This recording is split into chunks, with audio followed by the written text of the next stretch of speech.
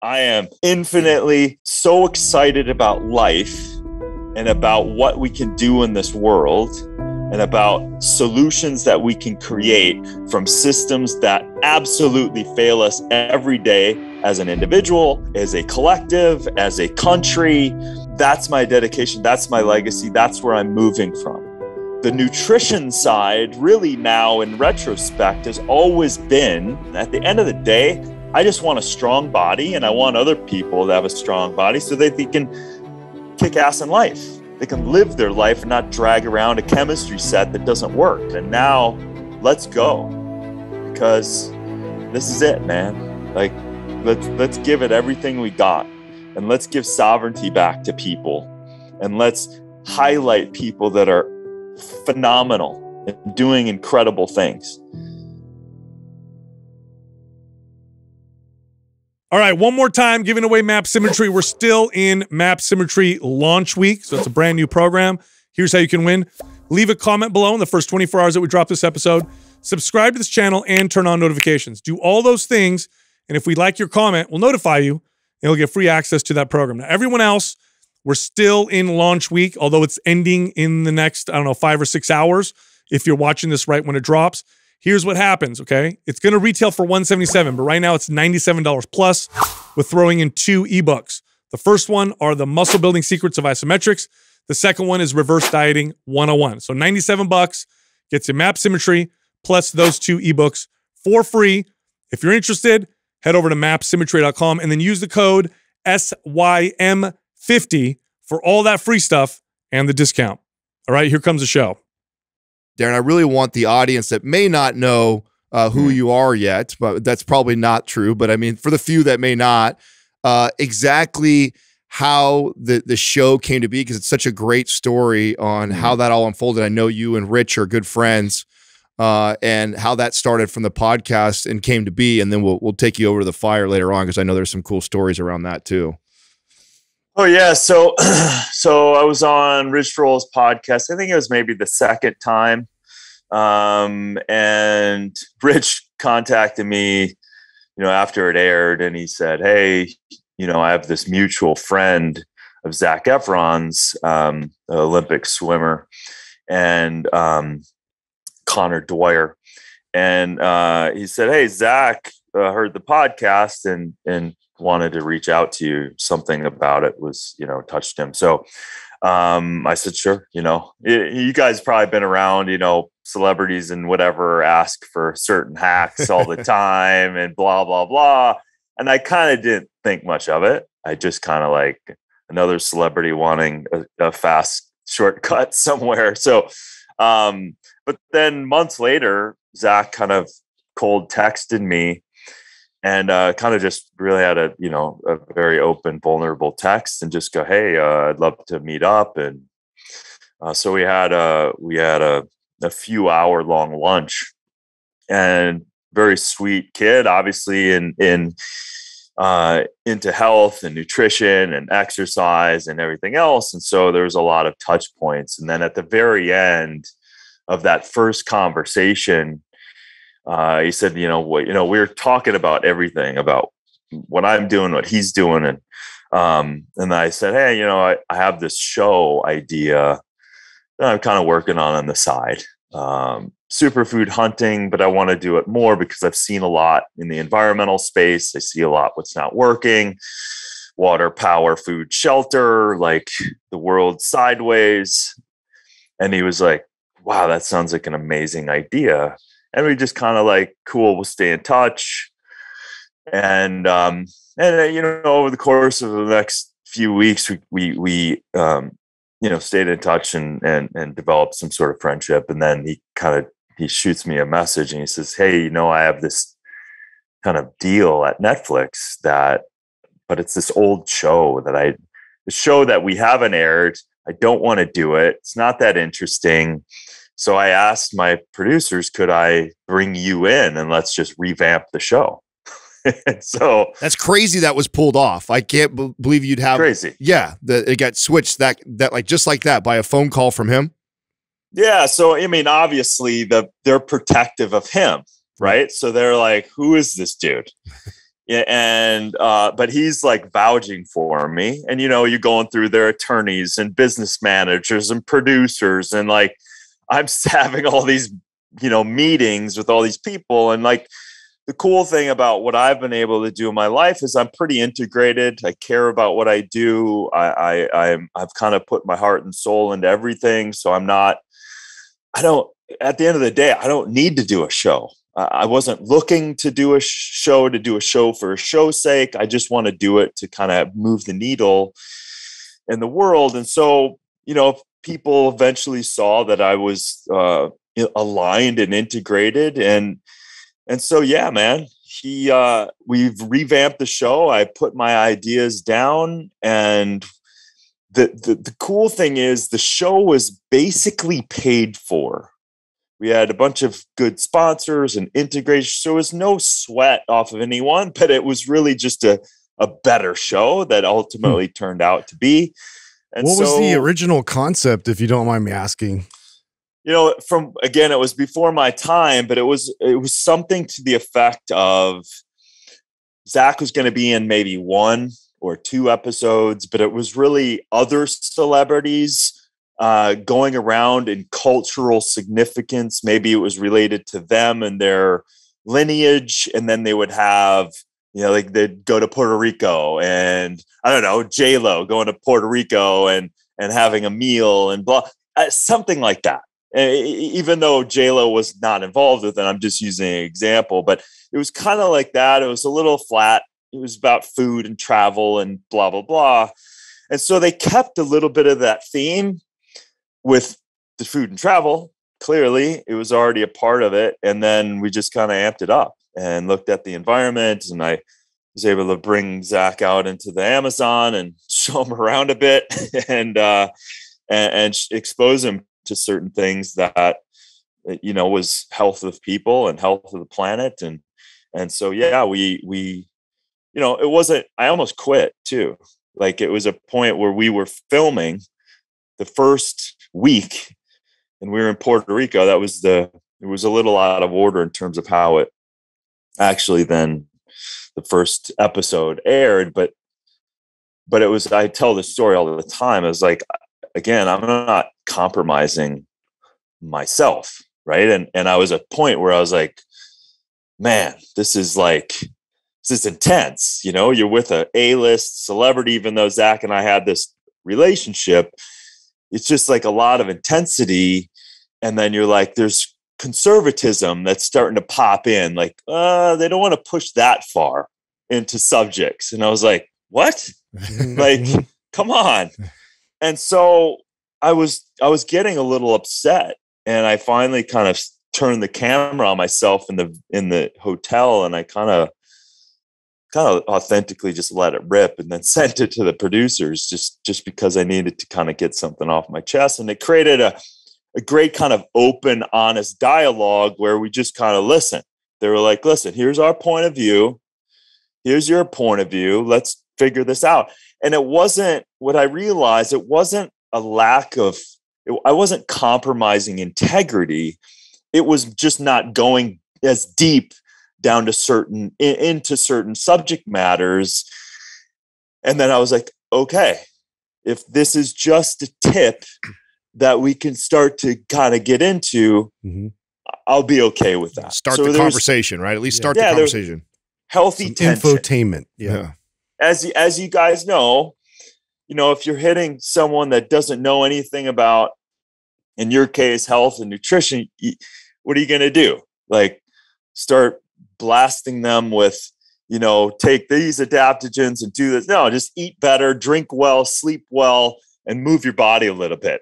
Let's start there. Right. And so yeah, man, that healthy tension turned out to be kind of a lightning in the bottle, actually, because I learned a lot. I'm like, if I would have gone with my intensity, it would have canceled out, I think north of, there's 75 million people saw it, and it would have just spoken, how it's easy to kind of create something that only your little group totally understands, instead of it reached over the aisle it educated people. Obviously, it's helpful to have Zack. And we were able to, this astonishing thing is, as you guys know, when you're in your little silo and you're working your ass off for your lifetime, you lose a little connection of like a regular person doesn't understand about water. They don't understand what's really going on in the environment, nor do they want to beat the drum of some, the extreme people that are judging them in the process. So anyway, it obviously it turned out to be great. And we have, season 2 is done and that's going to be coming out this summer. So, we're rolling. Awesome. I'd say that's one of the hardest juggling acts of people in the health space is how do I present great information, but also digestible and not blow people out the water. Otherwise you're just talking to your peers. Totally. And then it's like, okay, it's like it's just a circle jerk of just totally the same. Okay. You stroke your ego because your colleague likes it, but did it move the needle? Probably not at all. No, not right. At all. How big of a role did you play in picking the locations for where you guys went? Well, originally, the subject matter is it was my kind of sketch of like everything. And instead of Sardinia, I was wanting to go to Okinawa for the Blue Zone episode. But it turned out to be filming. It was just radically more difficult. So I obviously went to Sardinia, and I had a relationship with Dr. Longo, and he's Italian, so he was going to be there anyway. And so, yeah, it just ebbs and flows. And then we didn't even know until 2 weeks ahead of time we were going to Iceland, because we were actually going to Northern California, some friends of mine doing some alternative experimenting clean energy tech. And that was slated in the show. And then all of a sudden they're like, they weren't far enough along. There was nothing to film. So we were like switched the corner, and we're all of a sudden in 2 weeks, we're in Iceland. So yeah, it started off with, but then, as you guys know, anything with the team just becomes now the contribution of the entire organism. So originally, I sketched a bunch of these ideas down, and this is what I wanted to do. And then it evolved into even something better. What'd you think of Iceland? One of my best friends, he's well-traveled, and he always tells me about Iceland, one of the most beautiful and unique places. So what'd you think of it? Man, different planet, it's so unique. The geothermal activity, obviously you can utilize that. They're power independent. Just the vastness of the land, and the small population. I just love that. So you can take one turn and you're not seeing another person.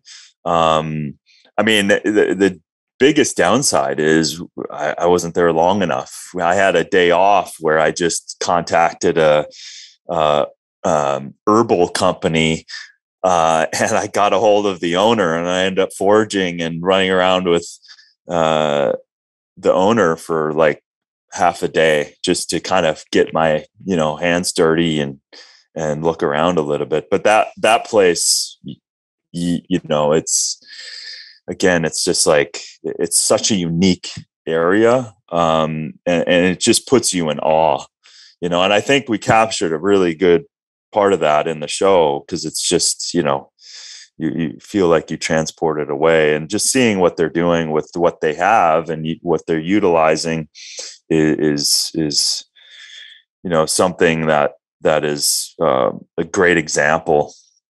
If we would all just kind of invest into alternative sources of power and energy, and it's like there's a sovereignty there too. There's a when you're kind of like a small community, essentially, you tend to have an island mentality where you're like, hey, we got to take care of ourselves here. Totally. you really get that sense. And then you have this everywhere you go. It's basically a small town vibe, which is very heartwarming. Well, isn't like everybody there almost like connected to like a handful of families, right? That goes back. It's that connected. Yeah. That has to be wild, right? Yeah. It's, you know, you look, or it's just a certain look of the person. The weird thing is, when I was there, like, I didn't realize. So I, you know, both sides of my family I'm Norwegian, and I grew up in Minnesota, and there's a huge population of Norwegians. And so when I was in Iceland, it felt kind of, aside from them speaking, it felt very like it was a similar look. And I was like, God, this is tripping me out. I know I'm in Iceland, but I feel like I'm in Minnesota. So it's like, yeah. So it's trippy. It looked like you enjoyed seeing some of the reactions that Zack would have in some of the different locations and things that you would have him do. What was the one? Was there a location that you got to see kind of the best reaction or the best change in either him or yourself or even the people you came with? Well, you know, I have such a love for the Amazon, and I was really happy and stoked to bring Zack into that world. You know, it's not easy. You know, you see it on film, but you know, you're on the rivers, your boat breaks down, are we going to get through this area? One of our boats got stuck. And then it's like, hey, we really want to get to either the Camu, or we want to check out Unidagato, or we want to check out another herb. And there's no kind of easy way to get there. So there's a couple of those places I could see Zack's, you know, head. And there's this one moment where I think it was going after Unidagato at one point. I don't even know if it made the show, but we were walking through, you know, up to our knees and sometimes waist in water. And Tarek, my buddy, Zack we got to walk through all this stuff. And you go, yeah, in order for us to get, but you can, you know, he could sit in the boat. And of course he was game. And then at one point, so Tarek just said, matter of fact, he goes, hey, don't worry if the leeches get you, we can get them off. And then you could see Zack's face where he thought it was a joke, but then he realized it absolutely wasn't a joke. Because you know, I've been in these situations. I've brought people that are at desks in the middle of the Amazon for supply chain management, understanding, etc.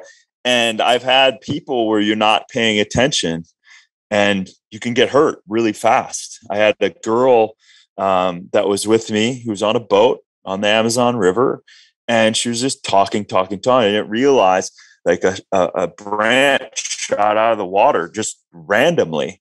I ducked. She didn't see it, wasn't really paying, and hit her right in the nose, broke her jaw and broke her nose. Holy shit. Wow. Yeah, and she had to be taken away. I mean, she was a trooper, but you know, that kind of stuff, you know, and I felt a little bad because it's like, you know, in retrospect, I would have prepared people and had a little briefing and just go, listen, yeah, it's wild out there. Yeah, it's anything can happen, and we're far away. So, and so we had a lot of those things in Down to Earth too, but obviously it was a little more controlled and not so, again, more conservative than we originally, than maybe I wanted to take him in. Well, it's interesting you're bringing the Amazon, because this is actually where you found out about your house, right? Is that not when that happened? Yeah, man. What? Yeah. So yeah, walk us through that. Yeah, it's wild. So, you know, my property is on 50 acres here. There's 1,000 oak trees. There was an old kind of hunter's lodge. It was a really cool house, 1933 house, one of the oldest structures in Malibu. And it's been around. So history tells me it's probably going to be okay. But I knew the fire started, and I'm listening. Obviously, I'm in Peru, and then all of a sudden, you know, I'm trying to you know, okay, there's an evacuation, but then I'm like, we're filming, like, so we jump on the boat, we leave this town called Iquitos, and we're gone. So no cell reception. A few days go by, and we do our thing, and I'm just kind of like hoping that it's all good. And when I got back, as soon as we kind of pulled into the dock, I turned on my phone, and then there was like hundreds of messages and a picture from my neighbor, and then the shock, the blood drains out of my face, and it's just the shock. It's just like, what? And so I called my neighbor right away, and he was just like, I'm sorry. That's all he said. And I was like, what do you mean? Like, is everything? He's like, I'm sorry. And he just kept saying, I'm sorry. Like, I was like, fuck. And you can't process it at that time. So, yeah, I had a suitcase, and thank God my dog was not there. And luckily because we were going back and forth from LA to back, and this chance we went back. So I drove my car to the airport because we were going to be gone for a couple of weeks, and I just felt like I wanted to drive it and leave it there. Luckily I had a car, and my truck got just blown up, and motorcycles gone, and house gone, and barns gone, and every blade of grass. There wasn't a blade of grass. There wasn't a leaf. There wasn't a bug. There wasn't a bird. Everything, as far as you could see, was gone.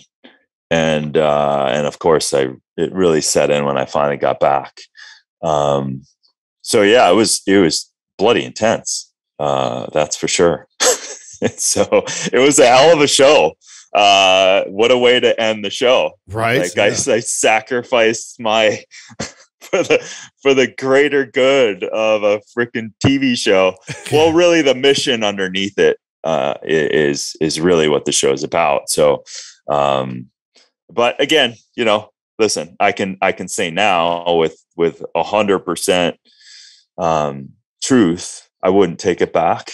The things I'm doing now, and the trajectory that it fueled me with, the stress response that I've now adapted to as a result, and the opportunity, the insight, the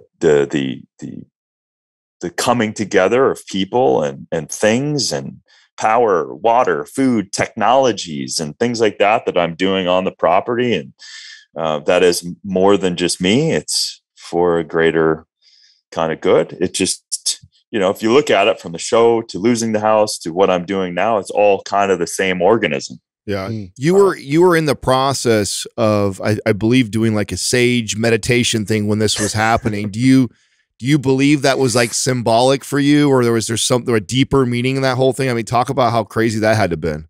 Oh man. Like, that was, I mean, on the conscious level, I didn't know, right? I didn't know that while I was we didn't do ayahuasca at that time. I had done ayahuasca 21 years ago. But we were at the ayahuasca center. So, and definitely nothing you want to do on camera. I convinced Zack not to do that. But we did these ceremonies anyway, right? Some saging ceremonies, cleansing ceremonies. And it was powerful, because this was the last episode. And this was us finishing this 3.5 month journey. And so I'm in this state where I'm in, like, I'm kind of in this meditative state. They're cleansing me, and it was intense. Like, but I was like completely chilled, relaxed.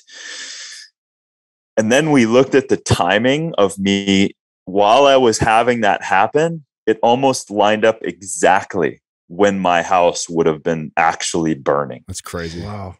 So I'm being smoked. As you see in the show, I'm literally being smoked. From the ground all the way up, I'm being smoked while this whole place is in smoke. Were there any intentions during the meditation that you think could be connected? Like, were you intended to leave certain things behind, move forward? Was it anything weird like that? I wasn't consciously aware of that. I know that the filming was so intense, so it was kind of, my purpose of doing the show was always infinitely bigger than a show. So my being was dedicated to what we are looking at and dedicated to. So carrying that kind of weight was good. And I realized my position in that as a producer as well, like I'm holding a certain moral compass to the subject matter, to kind of living this way and bringing in Zack and the whole group of people that don't necessarily live this way, but also deeply got touched and cared and learned along the way. So as I was getting smoked out, I realized there was such an intensity that I was holding for a long time for the show that I was finally able to kind of release that. So again, on a conscious level, I wasn't aware that my house was burning, but it was perfect. It was absolutely perfect. On a soul level, I would imagine that it was absolutely aligned and a letting go and a setting up. If there's no time, if we don't look at time and we look at what we're here to do, perfect. Absolutely freaking perfect. Like I'm ready to freaking go. I am infinitely so excited about life and about what we can do in this world and about solutions that we can create from systems that absolutely fail us every day as an individual, as a collective, as a country. That's my dedication. That's my legacy. That's where I'm moving from.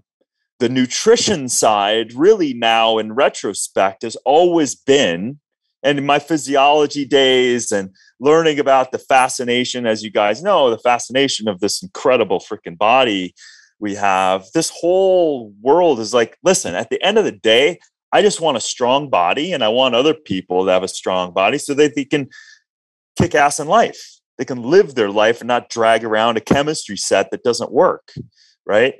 So for me, kind of that next step now is like, okay, cool. Like continue to take care of the body and help other people do that. And now let's go, because this is it, man. Like let's give it everything we got, and let's give sovereignty back to people, and let's highlight people that are phenomenal and doing incredible things. So yeah, I mean, that's a little bit of a tangent, but that is part of the gift of the loss. That is absolutely not a loss. Right? Was there a defining moment where, this sort of sparked all this passion and this drive to educate people and get people aware of a lot of what you bring up on the show, a lot of the sustainability, a lot of the superfoods and items and things that people are just not quite as aware of as you are so educated on? I mean, I think, as you guys know, I think, it's like, it's breadcrumbs along the way. Right. And I'm very aware that, it's weird to say, but I actually can even feel in this moment. I was born 3.5 pounds in 1970 and had a 50-50 chance of dying and almost died. And my father spoke of that time before he passed away. And he saw my life. Every time adversity would come, I would go, and figure out a way around it. And he started it by seeing me fight for my life. So I'm going to say it started as far back as I'm aware of. And then these things happen. I can't sit and I don't know where it comes from, to be honest with you. I don't know where, we all get the crap beat out of us in life. You can't get around that. But what are you going to do with it? I just can't sit I'm a victim place for very long. Even though this world in a weird way promotes it. And I just, the when I lost everything except suitcase, one of my cars and my dog. Sounds like a country song. Exactly. You just need a beer and a pickup truck. Totally. I'm gonna. It just is such a deep, soulful fuel that it seems to strip away, for me, the superficial shit. I find this really interesting because you are at a place in your life also where I'm assuming with all the attention and fame that you're getting now, that your life is being filled with an abundance of things, both maybe spiritually and materialistically, and that you've had this previous experience. Is that reframing and reshaping how you receive this stuff and what you spend time thinking about? I mean, are you different now because of that? Well, I think that, having gone through life and working really hard and coming from, kind of a blue collar mentality and not having this happen when I was 12 and insecure, or 15 or 20, you can see how that can mess people up. Oh, yeah. For sure. You don't know yourself. I started this whole thing, I started superfood hunting because I was like, holy shit, how do people not know about this? And they need to consume it because it's going to help you, period. So it was very simple. Like, okay, cool. Totally naive. You're a farmer in the middle of nowhere. I'm going to try to sell this stuff because at the core, I know I struggled and I know I feel great, or that I know how to feel great so that I can, again, live a better life. And so that is in my kind of, that is the muscle that I have worked for a very long time. So for me, success of the show, great. Next, great. It's on the path. Like, awesome. Attention, cool. Guess what I do? Turn down 99% of the shit that gets thrown at me. Because I'm like, I don't care if it's not moving the needle. Now, products that I fucking love, I'm going to support them. Like Minerals and Water, BLK, the Fend product with freaking, like stuff like that. Company that I have, Barukas, like, we're planting trees, we're supporting 2,000 people, like things like that. Footprint, this company that's creating alternatives to single-use plastic, the biggest in the world, working with Cargill, McDonald's, Pepsi, turning off the faucet of plastics. That shit, yes. All of these things that are moving, and I can, from my vantage point, what I think, food forest abundance, working on with these guys, scaling the ability for people to grow food. Like, that's what I am trying to use. And again, putting water, power, food, shelter at the forefront of people having their own sovereignty back, turning off this dependence on things that clearly is not as secure as we once thought they were. Totally. 100% on board with you. It's you're talking about being empowered, and you mentioned earlier about it seems like it's being promoted. The opposite is being promoted, to feel more like a victim. Why do you think it's so alluring for people to be a victim rather than empowered? Because on paper, it doesn't make any sense. On paper, I think anybody would look at it and say, well, of course I don't want to feel like a victim. I want to be empowered. But it doesn't seem that way. It seems like it's obviously more alluring to be a victim. Why do you think that is?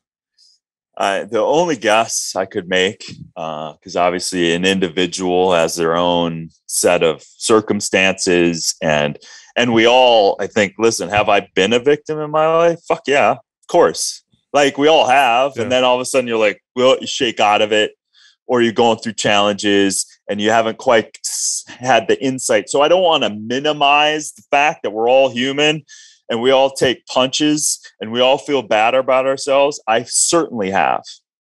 My point is that through the resiliency and relenting pursuit that we can overcome, right? So again, that's why I go back to, take care of yourself, move your body, breathe through your nose, sleep well, drink good water, like all of that stuff. Now, the seduction of being a victim is it's hard freaking work turning around and viewing yourself and looking at yourself and taking 100% responsibility to how you act and react in your life. Now that I don't see enough of that. So it's not to say that you get out of jail and you don't have things happen to you at all. You're going to. I'm going to over and over and over and over again. But I have shifted my perspective and saying it is not happening to me at all, ever. Even though I can't even see it sometimes or understand why, it's happening for me. And so my feeble, tiny little brain and my body and my being needs time to process. In that process, with the fundamental understanding that it's happening for me, deep in there, I know that it will exercise itself into an evolution of awareness and understanding that will set me up to be infinitely greater than I was before. And the more I do that, the more when I get hit with challenges and I have that operating system that I've been training and I let come up going, okay, this sucks. I'm pissed off. I'm sad. I can't believe they did that to me. They stole, they lied, they cheated. That's on them. They did that. I have a piece of that. Maybe I wasn't willing to acknowledge that they were lying and I stayed in it and blah, blah, blah. And I set it up, whatever. But knowing that how I react and what I now do with the information is 100% on me. I do not and will never take that idea that someone else's fault. You know what's interesting about what you're saying is that studies on fulfillment and happiness clearly show that a part of that formula is challenge, that you can't really feel happiness unless there's like a serious challenge associated with it or connected to it. It's like, we're in fitness and we've gotten this question asked before, like, what do you think it'll be like when science finally invents fitness in a pill? Like you take a pill and now you get all the results of fitness. I said, it's not going to be the same. You'll get the physical benefits, but you're going to get, that's only a small piece of all the benefits because it's the struggle that you get. And I'm assuming all the stuff that you do, talk about the journey, because there's obviously amazing destinations you've reached and goals you've reached, but what do they mean without that struggle that got you there? Dude, 100%. Like, a good workout, you can easily quit. But then when your buddy pushes you and you do a drop set and you want to throw up, like you're like at the end of the day and even the next day, you feel the soreness. You're like going, God damn, you sore? Yeah, I'm sore. Like you actually then appreciate it because you know that you could have quit. And so the same thing. It's like, I don't know all the reasons, but this happened. And I lost everything. I got, a guy stole a bunch of money from me in a bad business deal, whatever the thing is. The extraction of the learning is one of the biggest underutilized superpowers there is. Because again, the seduction is not owning it, not turning around and looking at it, and not, because we don't want the world to know that we messed up. And so we keep it, and we justify, and we're defensive and all of this stuff. It's like one of the biggest things, hey man, sorry, I messed up. And that takes away all the power, all the defensiveness, and creates the openness. Go into an intimate relationship and see that mirror every freaking day. And so, again, I think the self-monitoring and the willingness to see where you're not seeing something, the willingness to grow, the willingness to look at your stuff. And clearly, when people say, God, this thing happened to me again and again and again, or a relationship, the same thing happened, and you're like, it's you, dude. We're frequency generators. We're magnetic. There's no secret, man. 70 trillion cells are all little batteries and frequency generators. And you're putting out vibes and you're not getting it, then you're just going to cycle this crazy shit back around. And for me, it's okay, one of the great things people can do is ask questions, right? Okay, what am I not seeing in this scenario that if I were to see it would change this reality and this outcome to garner and gain perspective that I'm clearly not getting? Those types of invoking questions create an openness of you and this amazing universe and your consciousness to open back up. And one of the greatest things is, who the hell am I? Because I guarantee you, we all think we know who we are, and then life smacks us around like, oh shit, is that who I am? So I love to go back into the questions and just kind of drop to my knees, go, whoa, I am not understanding something right now, and I'm getting the crap beat out of me. So please make it clear to me what the hell is going on so that I may understand it and correct it. So I try to work on the intimate language inside myself every day and try to listen to myself, because there's no person closer to you than you. And I think people don't listen, and they don't listen, and they listen to other people too much. And they don't listen through that lens of their intuition, their instinct. And that, I think, is something that is such a powerful thing that will guide you in your life. And the moment you blow that off, when something blows up in your face going, I knew it, and I blew it off. What has been the last big self-awareness aha moment you've had?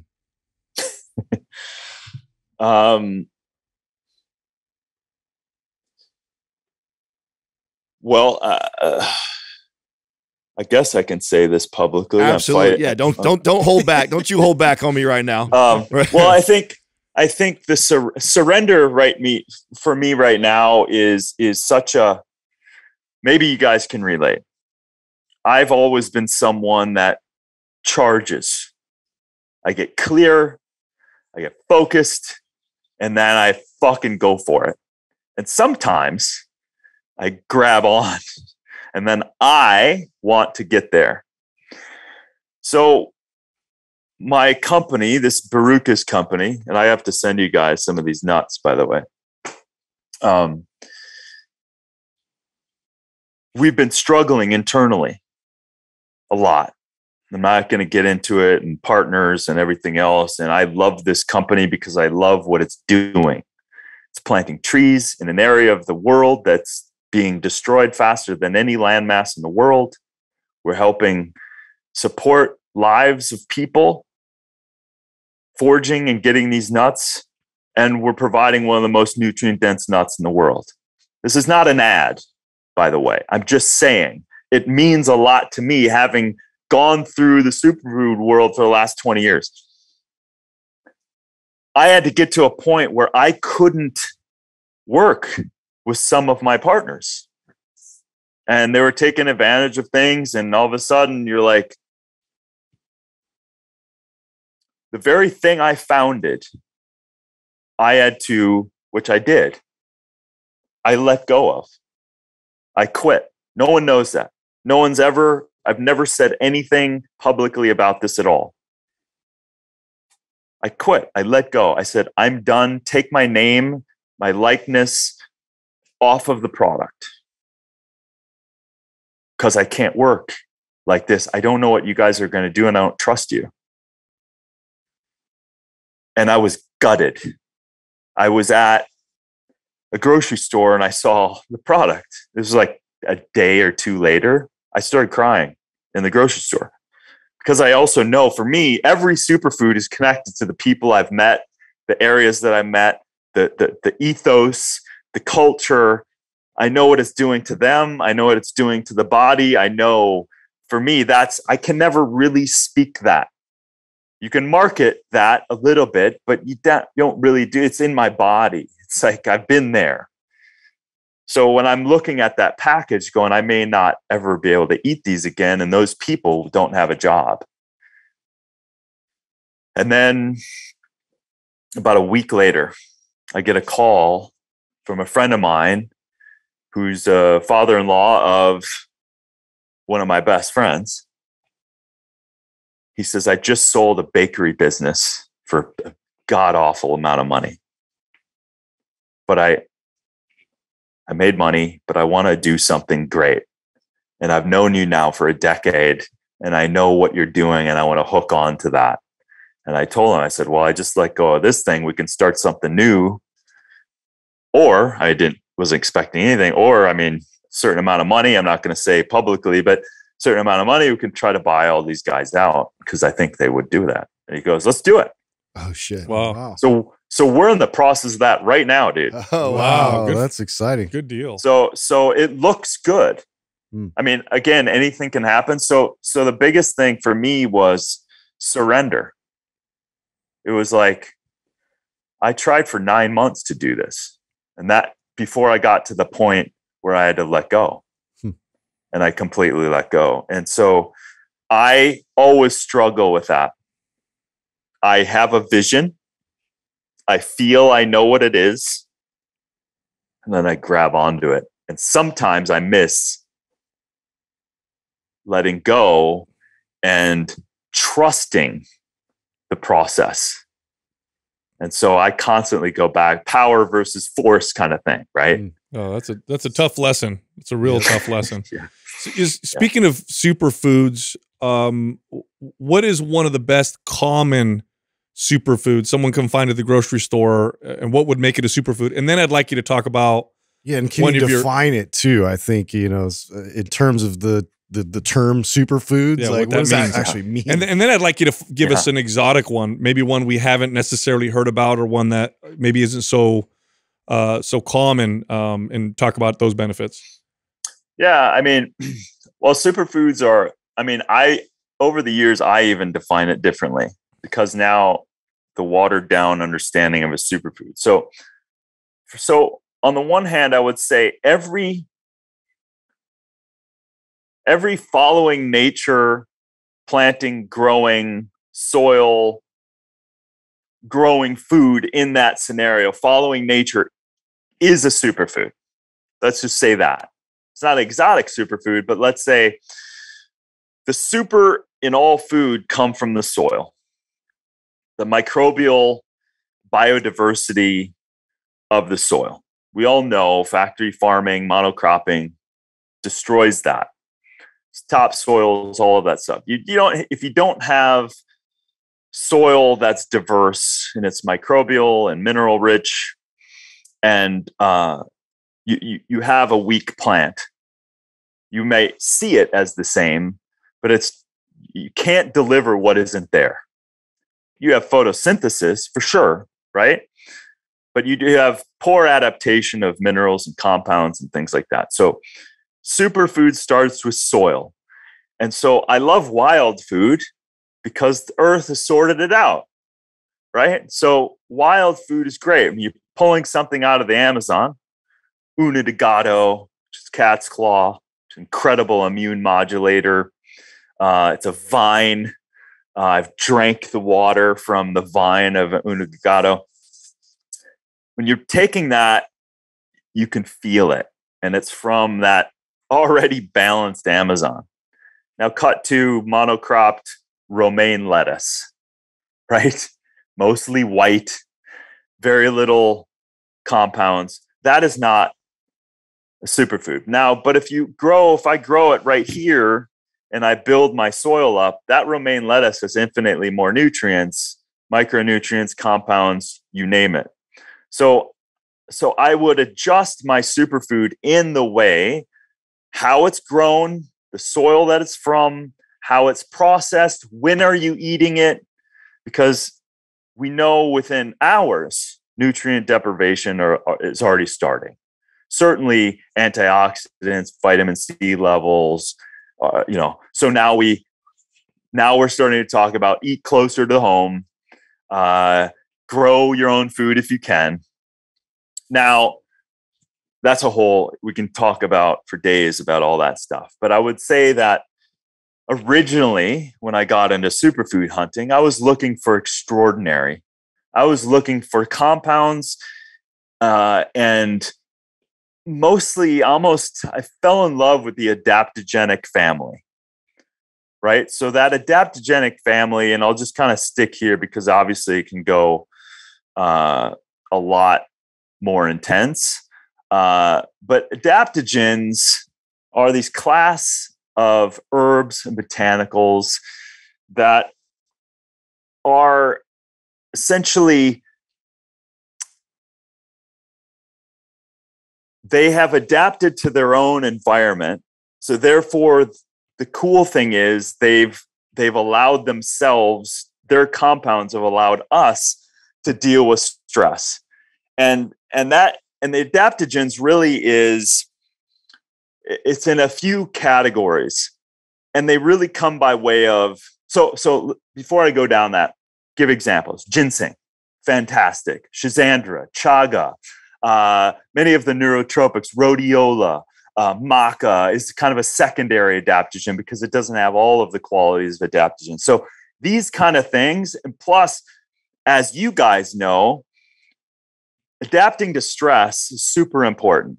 And now we're hit with stressors from the indoor air quality to EMFs to our regular stressors just in metabolism.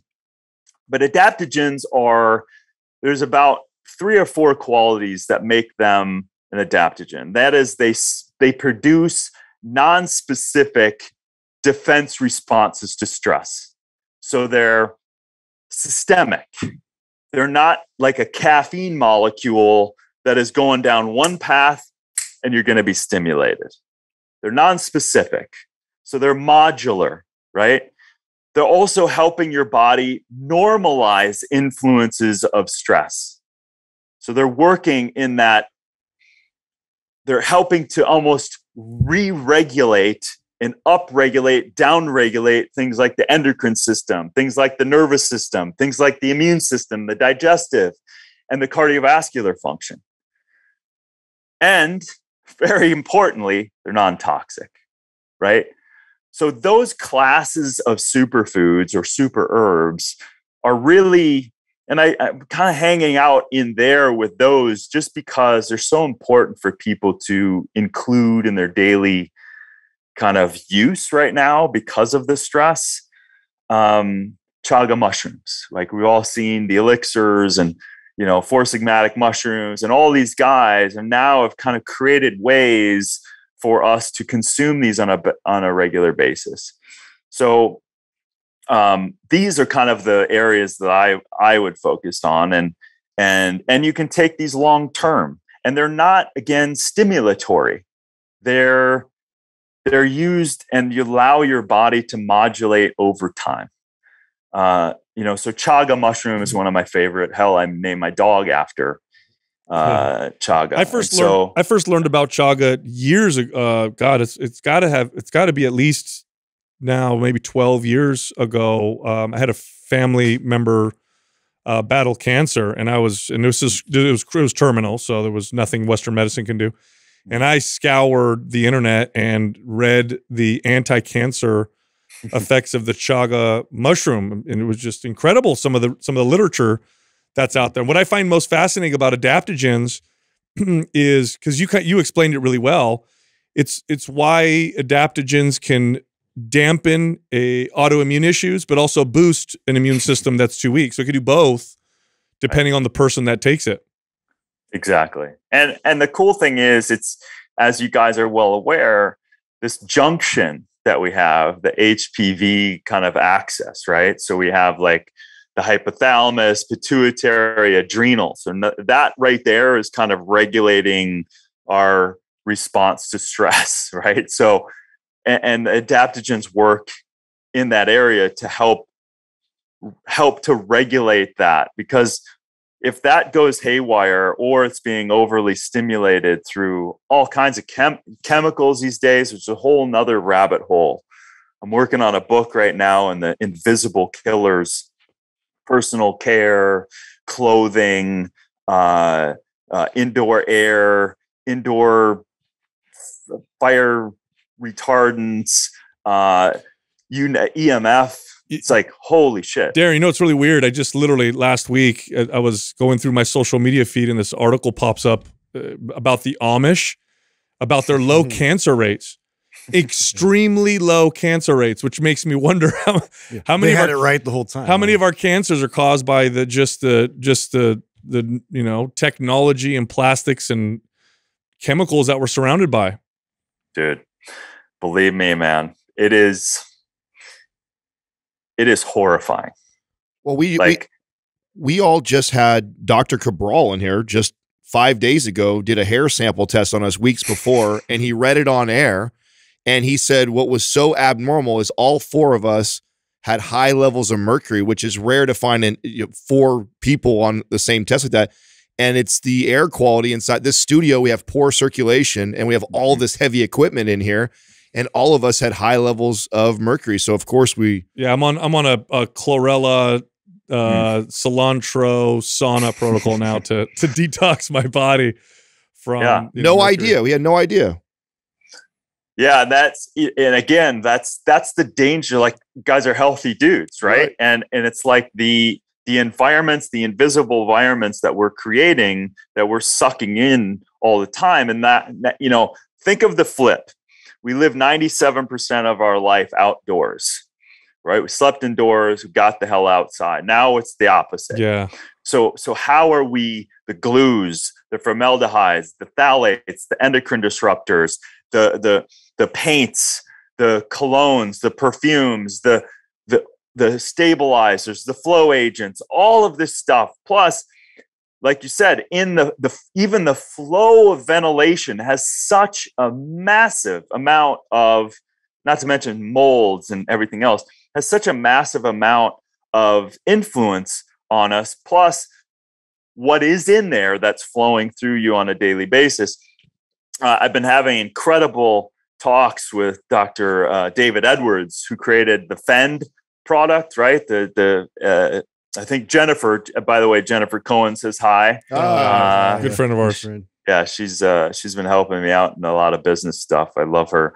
But Dr. David Edwards, we're talking about air quality, right? And so he's got that Fend product where you suck in just by hydrating the upper larynx and esophagus. That is the first organ in our body to dehydrate.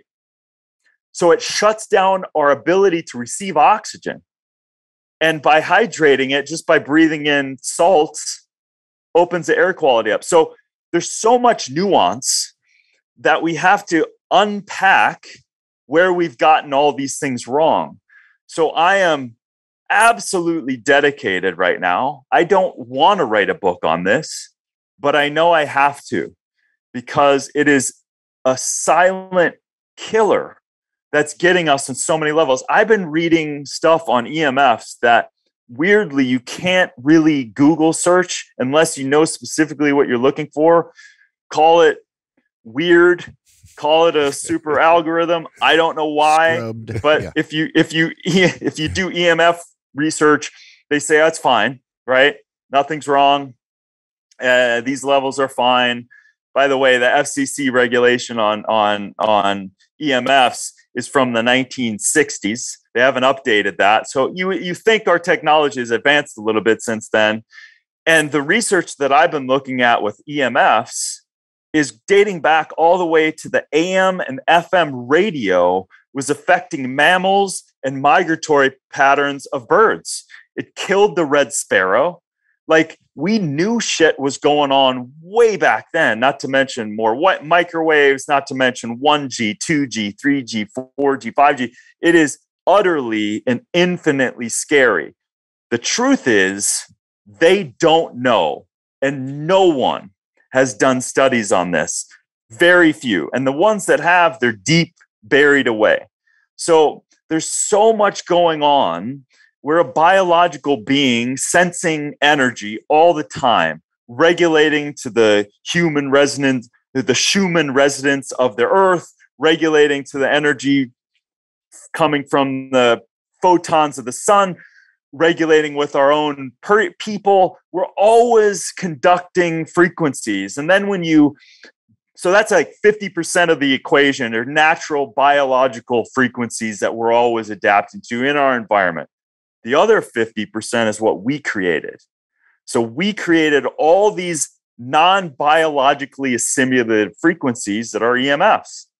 And these are having catastrophic effects on us. And we are just experimenting in a direction that is, I probably shouldn't even say some of this stuff, but because I'm in the book on it, but I even saw, which didn't even see coming, had no idea about, melanoma connected to EMFs had nothing to do with the sun. Yeah.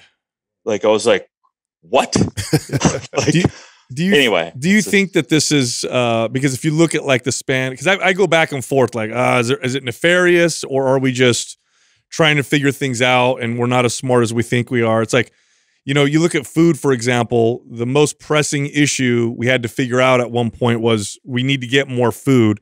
And it's like we ignored everything else. Just get food. Don't worry about it. We got to feed people. They're starving.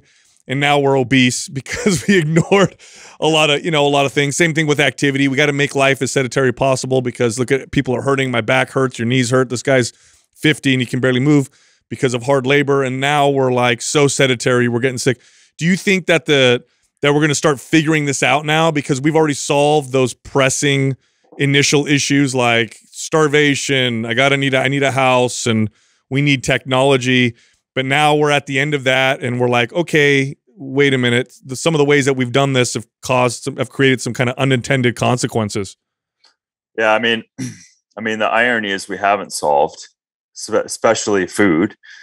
So there's people starving today, and we have enough food. The reality is we have enough food on the planet to feed everybody. Yes, everybody right now, right? Yeah, up to 10 billion people right now today, right? And then we have in cities, we have a food scarcity and food deserts.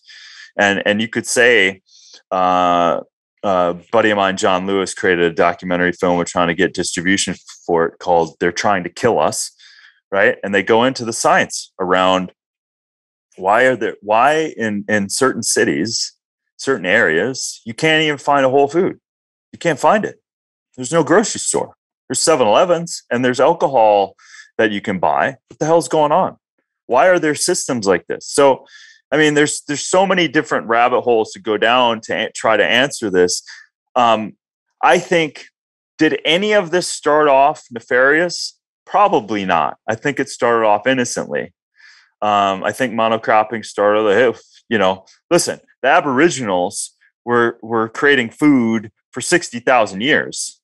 And people just now are waking up to that reality. They're growing food, right? So we thought it was 10,000 years ago. Well, it was 5-6 times that. So, and we did it without, as we need food, we were able to create it. So we have divorced nature. So anytime, I'll answer it this way. If you divorce nature in any way, you're going to have unseen consequences, and maybe some are planned. I think that the largest fatal convenience is profits and power over health. I think that I don't know why, but every personal care item I look at, every device, every regulatory thing, the EPA is not an agency that's protecting us. The FDA is not an agency that's protecting us.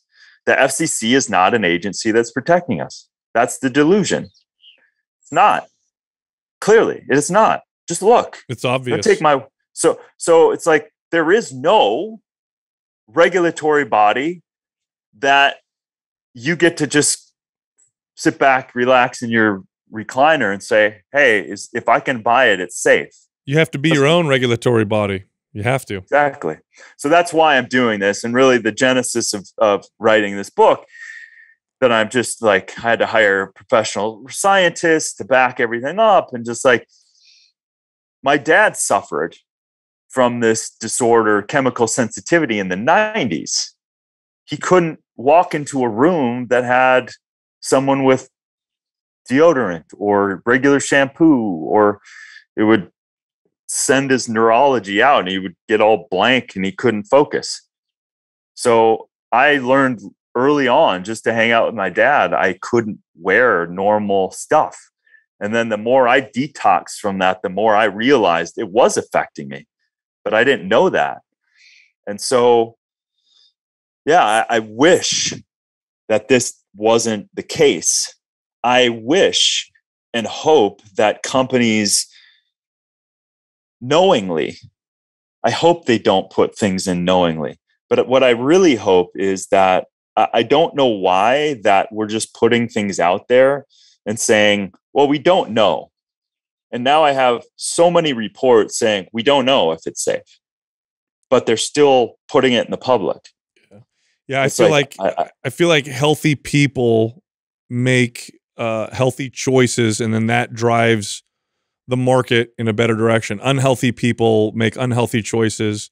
I mean, you look at the food industry, and the number one, most of the research and development goes on just making something as palatable as possible and using whatever ingredient or chemical they can do.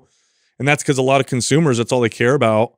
So it's like, we got to start getting healthy before anything. If we start doing that, I think the rest will follow. At least that's my opinion. I'd like your opinion on, there's a lot of people or companies that will create a product, here in Silicon Valley. We're up here in Northern California, and there was this product that came out that promised to replace food. It was a powder.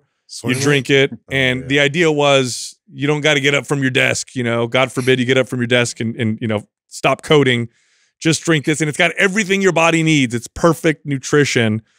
To those of us in the health space, we realize how arrogant that is, because we still don't even know all the stuff that's in food. But talk about the difference between eating a real food in its natural state versus eating something that, scientists or engineers have put stuff in there saying this is what your body needs. Yeah. I mean, obviously being, in the supplement industry for a long time, it's not about replacing, it's about filling in the gaps. I think there's a space for sure. There has to be, and is, for the proper use of, like what we were just talking about, adaptogens. Why do I think we need to consume adaptogens? Because we're living unnaturally under a huge amount of stress. And we just started talking about all of the unseen things that people aren't even thinking about that are stressing the hell out of them. But you cannot replace nature. Just like you alluded to, the arrogance that we have to take this, do that, and you're good, that's ridiculous. Like, that's why it's like the core. Even when I wrote my book, Super Life, they were like, hey, what kind of superfoods you want to talk about? I said, I don't. I want to talk about some foundational things that really aren't going to change.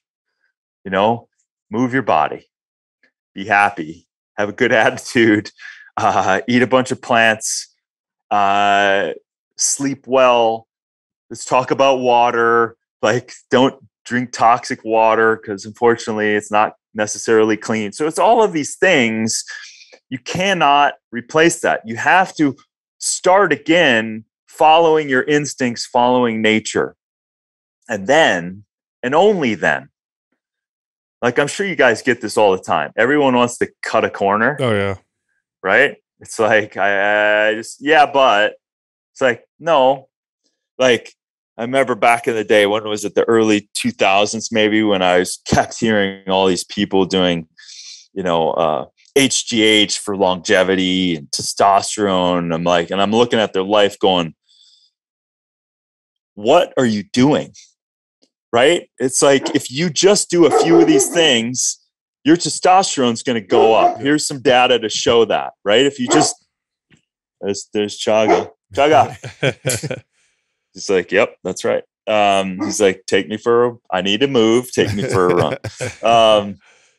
So it's things like that. So I love to kind of go back to, we cannot, when you look at an apple that has 300 compounds in it, and we don't even know, we just found out recently that anthocyanins and blueberries were actually a prebiotic supporting the microbiome. We just learned that.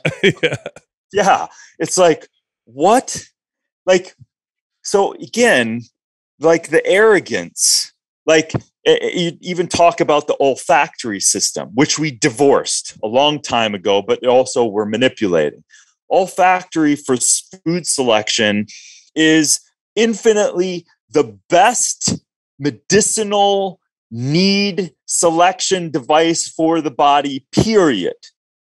As long as you're not manipulating the food and then trying to, if it's a raw whole food and you smell it, you know instinctually whether your body wants it or not, right? So it's like all of these things that we've just kind of blew away and blew off, we just got to go back to. Again, we just keep going back. And that's why I love culture, indigenous people and all that stuff. What did they do? What did they do? What did the Ayurvedic tradition, what did they do for 20,000 years? What did the Aboriginals do for 60? Like, what were they doing? These are the longest studies that we know about. I mean, we have double-blind, placebo-controlled studies for 60 days. Like, why don't we look at what people did for 30,000 years? Like, I feel like that'll give us better answers. And a study just came out, in fact. I know all the biohackers were promoting the benefits of metformin. It's so great and great for insulin, this and that. Study just came out showing that they connected it to changes in sperm that could increase genetic issues in offspring. That just came out, I think it was like 2 days ago. It's like, yeah, we don't know all this stuff. It's not possible. We don't have enough time, but we know how we evolved. So, that makes to me, that makes the most sense. Absolutely. You brought up water. Yes. Which I really want to get into that. I wanted to talk about your experience at Lourdes, at the springs there in France. It's very strange, right? Like, all the healing properties can't be explained, or can it? Like, what did you learn over there?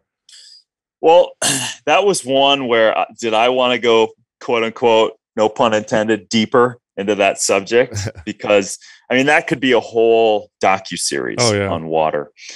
I mean, this is a lot. There's a lot to unpack with water. So, well, start with it. Because I'm actually embarrassed to admit that I actually didn't even know that spring existed. So I didn't. The three of us, I didn't know anything really about it. And so, I mean, start with like just explaining that place first, because I was so fascinated by that whole thing.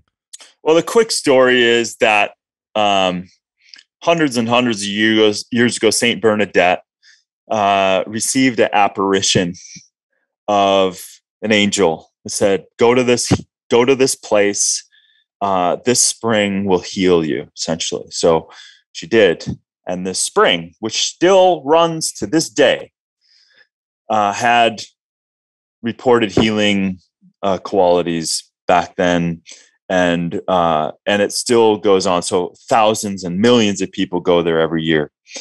And so that's a really quick version of the story in Lourdes of how it happened. So now there's actually a medical board and a medical director, which we feature in Down to Earth, that his job is to scientifically prove, if he can, from every angle possible to his own, what he has available to him, can he explain a spontaneous remission of someone having something heal?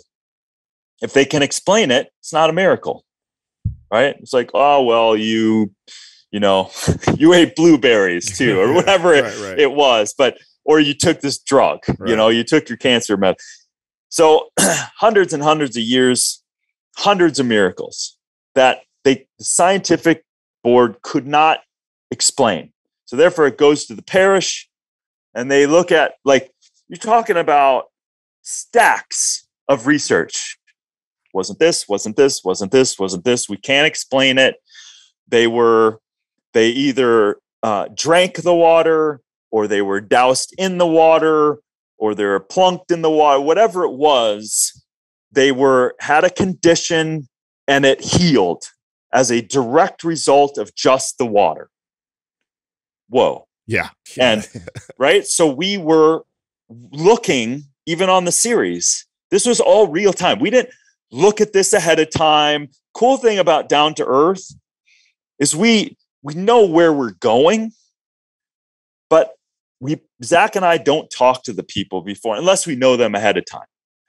But this was all like cameras following us around. This is what's going on. They're showing us cancer.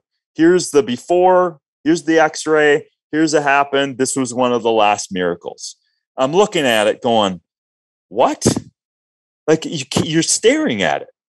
You're going, it's changed. It's different. The person now doesn't have cancer.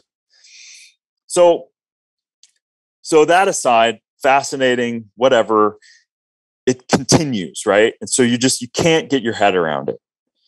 So now what's going on with the water? And all you can do is point at a few things. Number one, we can talk for days on water coming out of your tap. Yes, it still has BPAs, it still has pesticides, herbicides, chromium-6, for God's sakes, in Flint, Michigan, like whatever the toxic, and it's also chromium-6 is everywhere. It's carcinogen and everything else. And is it convenient to turn on the tap and look at the water and think it's clean and drink it? Sure, there's a convenience there for sure, but the truth is there's stuff going on in that. So that aside, the pollution that still exists in water that we need to filter, there's qualities in water that dare I say are closer to quantum physics than anything else. It's an organism that we can at least touch and taste and see, that acts closer to quantum mechanics and chemistry and biology than anything else. And there's great work. If you want, Dr. Gerald Pollack is a great guest to have on. He actually came from muscle physiology. That's where his first work,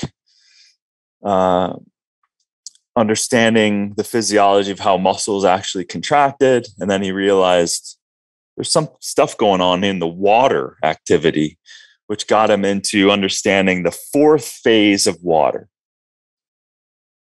The fourth phase of water very quickly is called the exclusion zone. When water comes up, and this is a snippet of some miraculousness of water, certainly not the end all be all, because we don't know. But what Dr. Pollack found out in his research that is now backed up by tons of other researchers that research water and other things, and that is this exclusion zone. When water comes up against a hydrophilic surface, call it the cell membrane, right? When it comes up against that surface, what happens, the protons and electrons separate. And then in that exclusion zone is a desalinated, I don't know, however, a millimeter less, whatever that is, whatever that space is, there is nothing there. It excludes everything else out. In that process of just coming up against that hydrophilic surface, in that exchange of the protons and electrons, instantly creates energy. So let me say that again. When water alone comes up against a hydrophilic surface, i.e. a cell of that which we have 70 trillion plus or minus, it creates energy. That defies the laws of physics. That's literally energy out of nowhere. Yeah. Yes. Wow. This is why I bathe every night. Just saying. I feel so good. Just saying. These guys make fun of my bubble baths all the fucking time, bro. But he's making energy. Exactly. Are you familiar with the research by, it was a Japanese researcher, was it Dr. Emoto? Yeah. Are you familiar with that? And of course, yeah. Okay. So Dr. Emoto's work, I mean, people can read the Messages in Water. He started taking frozen slides of organized structure of water when it was influenced by either frequencies, words on the written bottles, whatever. And he started taking these pictures, right? The organizing, listen, to bring this back down to earth a little bit, if you take a tin sheet and put electrodes on it and hit frequencies, and you put sand on it, you can go Google this right now, or you've done it in your 8th grade biology class, and you hit a frequency, 428 hertz, it organizes the sand within seconds. And you see the geometry, the organizing principle of the universe is staring you in the face. Okay? 3, 6, 9. The organizing principle of the universe is in frequencies, in numbers, in mathematics. Mathematics is what he was showing. So whatever the words, whatever the frequencies, whatever are examples of frequencies, going all the way back to that's what we are, which is why EMFs fuck us up. The organizing principle of our base biology is frequencies, magnetism, you name it. And you're seeing it, again, going back to the celestial quantum mechanical water, you're seeing it represented in what Dr. Emoto was doing. And come to find out later, I ran into Dr. Lee Lorenzen, who's still living today, who is still a researcher, who still we were talking about and looking at the ability for, he's looking at the certain structures of water and how it's structuring and what it can do to nutraceuticals.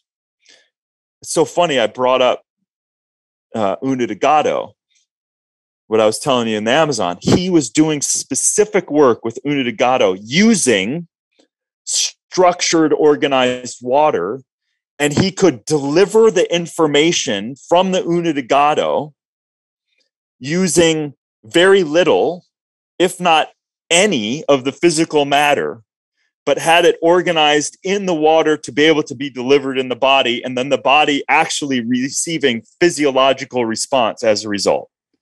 Wow. Did that just blow your mind or what? Wow. Processing. So listen, Dr. Lee Lorenzen, I I met him in 2018 at the Bulgarian Water Conference where I met Dr. Pollock and where I met Dr. Luc Montier, who discovered the HIV molecule or discovered the HIV virus. He's 80-something years old, and all of his research went into water because they realized that this entity, we know nothing about it. And yet, I sat there for 4 days with the most scientifically advanced people I've ever met in my life, bar none. I could barely receive 2% of the information. Barely. And I walk away every time these guys are delivering their research to their colleagues, so it's really advanced. Every conclusion is they're seeing how water goes up a tree. They're seeing how water goes up in the body because the heart doesn't have enough energy to pump blood and because it doesn't add up physically. They're seeing all this stuff. They're seeing how water is contributing to it. They're acknowledging the exclusion zone energy pump that's being created. But they still, at the end of the day of all of their science, they still don't know how it's doing it. No clue. No idea. But they're seeing that it is doing it. Yeah, I mean, just to further, bolster kind of what you're saying. I mean, every major spiritual or religious practice, water is a very, very important part of the practice. So, we've identified for a long time that water's special, not just because we need it to live or it's needed for life, but above and beyond that. So totally. Yeah. So, getting on that front, like blue water, blue bottle, it's got love on the outside. Even if they can't scientifically prove it, which I've met too many people that can. So that aside, even if they can't prove it, why wouldn't you? Right. Yeah. Right.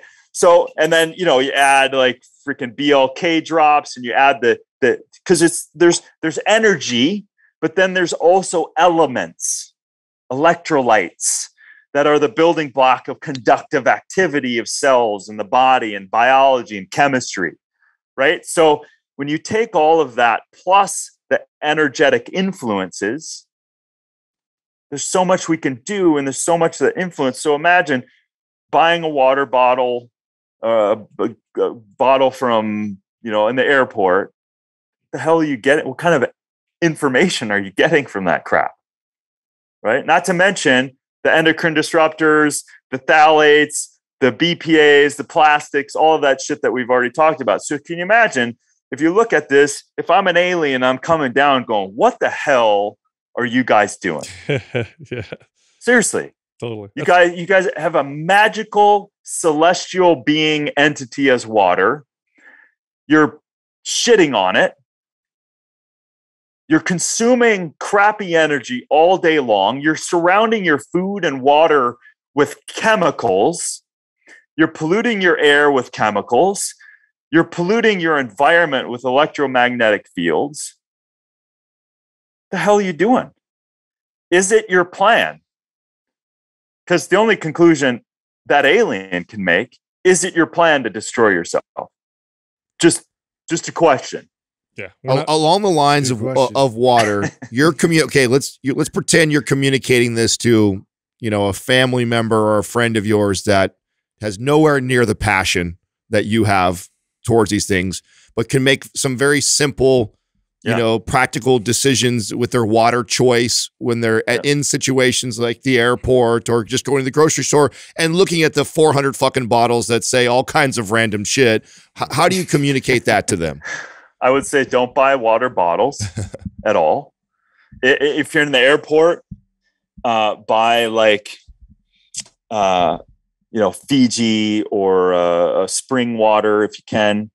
And then I bring this bottle with me. I dump it immediately out of it. Even though I know I'm going to drink it in 5 minutes. For me, it's like a placebo, right? Okay. Yeah.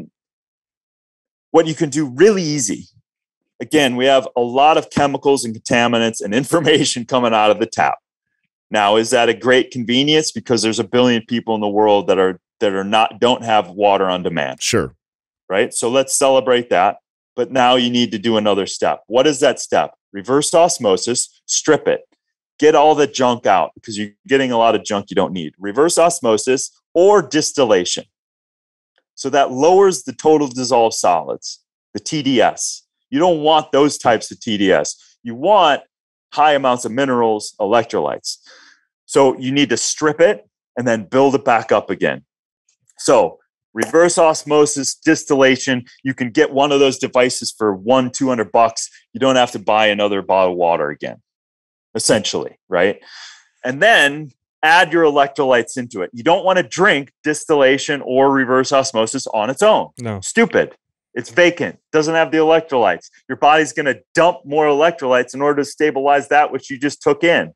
So please don't cut off the message here, because everyone says, well, you just said drink distillation, or no, I didn't. No, that's dangerous. Right? So RO, distillation, add, again, not to plug, but this is what I add: fulvic minerals, ancient plant minerals. I add drops of that in my water, or a pinch of Himalayan crystal salt. Get the electrolytes in a glass of water, a half a teaspoon per gallon. Get the electrolytes back into it. And if you can, put it in glass bottles. Again, the rabbit hole is you could vortate, you could structure, you could get the energy back in, you could get the exclusion zone. You can literally take a glass bottle and put it out in the sun and let the photons activate the water again. Easy, right? Super easy. Or you can add lemon. You can add you keep cucumber in. So that's actually going to diffuse electrolytes in it and also help structure the water. So there's so many different things, and literally it costs you $200 and you don't have to worry about changing those filters for a year. Love that. I like to add protein powder to mine. Just kidding. No, this has been a great conversation, Darin. You're really, really interesting to talk to. Real fun to talk to. Yeah, we got to come back for your book. When your book is when you're getting ready to launch the book, we'll have you please back. Come back on. Come back on the show. Your passion is genuine and authentic, and it's appreciated. It's contagious. Well, thank you guys. I've been stoked. Jennifer speaks so highly of you guys, and I just really appreciate because it's like the care that you guys have. It allows me to step into that. So it's a shared connection. I appreciate that. Much appreciated. I'm grateful. Definite alignment. Next time we're down there, we'll try and link up. I go down there probably maybe a couple times a year, and I'll say hi to Jen and try and hook up with you a little. Yeah. We got to do some thumping. We'll get you out here in the Great 50. I've got some good stones we can throw around. I got a squat rack outside. Oh, okay. Nice. Good deal. Yeah. Have you been introduced to or linked up a good friend of ours, Paul Check? Are you familiar with Paul? I've met Paul a couple of times. Okay. We haven't had a proper sit down yet, but so many of my friends said, I should talk to him for sure. And Laird, I worked out with Laird for 15 years, Laird Hamilton. And actually back in Colorado in my Boulder days outside of school, I was using Paul Check methods, exploding, doing medicine ball outside stuff, So I love Paul. He's a legend. Yeah, you talked about structured water. We went to visit him, and he had this pyramid of crystals and stone, and there was a bottle of like a glass sitting out in the sun. Yeah, and he was explaining this was years ago. So I must at least 5 years ago. Yeah, I'm like, what is that? Yeah, Paul. Listen, again, you guys probably know him better than me, but he seems to have these parts of himself that are very integrated, because he has this deep understanding of the spirit and of these other things, but also this very grounded scientific knowledge. Yeah. It's pretty cool. It's all good information. So excellent. Yeah. Thank you again so much for coming on the show, Darin. I appreciate it. Great time, man. Thank you. Appreciate it, guys. Appreciate it.